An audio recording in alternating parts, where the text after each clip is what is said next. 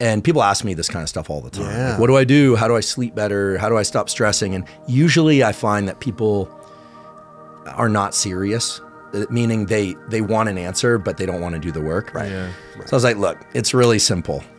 Can you not eat until 2 p.m.? I was like, yeah, I'm not hungry in the morning. I'm like, great, drink coffee, drink water, and in the morning, get up and just get on, either run or get on some exercise bike and just pedal like someone's chasing you with a syringe full of poison. The reason I felt any, sense of agency in giving this information is, yeah, I've done a bunch of different things in neuroscience related to vision and neuroplasticity and stress, but I've done some work and continue to do some work with special operations and some of these groups that are interested in how you use biology to improve human performance over long periods of time. Okay.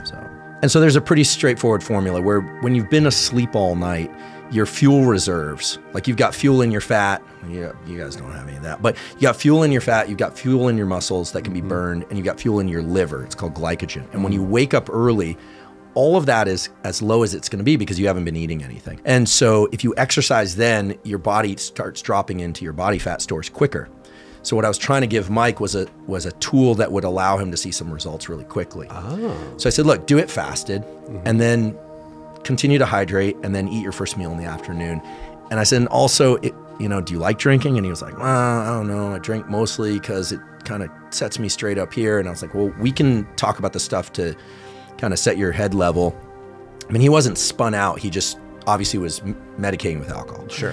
And not in a severe way because he's fully functional. He's an amazing photographer, raised 2 kids. And so I want to be clear about what we're talking about here. Yeah.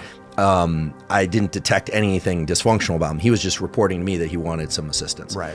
So I said, would you be willing to drop the drinking or pare it back? Yeah. And he said, sure. So, okay. So explain that. And I said, look, and here's my number. Just, for the anxiety and stress management, I'll give you some breathing, some respiration tools that work really well that are not, woo mysticism. It's not, I'm not gonna tell you to meditate 30 minutes a day, although that's a cool practice too. I'm gonna give you some tools you can use in real time as you're working hard and dealing with whatever it is you're dealing with in life. Okay, so that ends, the conversation ends, a year later, Mike reaches out and says, hey man, thanks for all that stuff you gave me. I was like, oh, cool. And he's like, I lost 60 pounds and I haven't had a sip of alcohol since we talked last and feeling pretty good. Damn. And I was like, so how did you do it? He's like, well, I get on the bike and I pedal as hard as I can. And I was so impressed. Like, very few people can just take the menu and just do it. Go. Right? Right. And maybe it's his Midwest upbringing. I mean, he did get gifted a AK rifle for his 9th birthday, living in Ohio growing up. I mean, Mike's, yeah. But some people also, I feel like, reach that point in their life where they're like, it's time. This is whether it's smoking or drinking, like you can't quit smoking unless you're mentally prepared to, right? It's like there's that switch. Look, I always say the beauty of being young is that neuroplasticity, your nervous system's ability to change in response to experience, to learn things, is at its absolute peak. However, you don't have that much control over your life when you're young, right? Especially when you're really young. As you get older, it gets harder to change your nervous system, but you can do it. But the advantage you have is that you can direct exactly what changes you want to happen. And so there are 2 different ways to change your nervous system depending on whether or not you're younger or you're older. And it's not like the gate drops right at 25. It just tapers off.